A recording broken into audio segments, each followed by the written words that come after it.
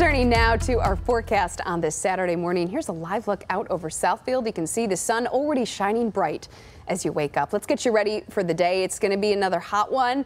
That humidity meter is going up and up. It is going to go up. Can't say I'm thrilled about it. No. This morning I'm feeling it, but you know what? It's going to drop a little later this morning and then start to increase. So we'll get a little tonight. relief. I think so. Okay. It's going to be hot today, so temperatures approaching 90.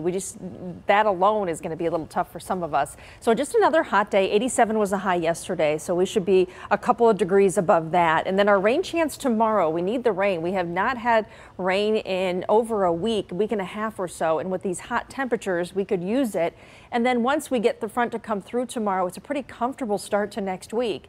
We look at our typical highs and lows for this time of the year. 82 and 63 are highs and lows. 67 so far this morning is above that average low. 104 the record high today, and that was set back in 1988. We're at 65 degrees in Pontiac, 61 in Port Huron. You're seeing that fog around Port Huron, but also into Washtenaw County, around to Ann Arbor, visibility down to near zero.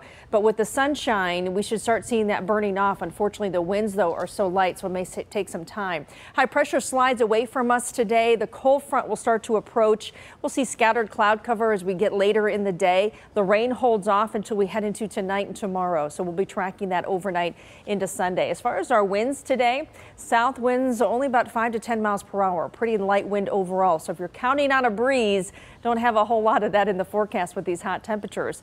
As I mentioned, the dew point's up just a little bit this morning and then down again for the afternoon. So pretty dry air mass overall. So it's going to be tough to even with the front coming in to start the rain. So that's why I think it'll be mainly through the overnight when we see those dew points rising. And then tomorrow, look at that, mid to upper 60s with our dew points. That is pretty high into the afternoon. That's going to feel very humid, not as hot, but more humid, and then it'll drop behind the front. So when we look at our hour by hour forecast, scattered cloud cover comes in for the afternoon. If you have grilling plans for the evening, no problem there. Head to the pool this afternoon. Just try to stay comfortable. We have an air quality alert today, so working outdoors is going to be tough, especially if you have any respiratory issues.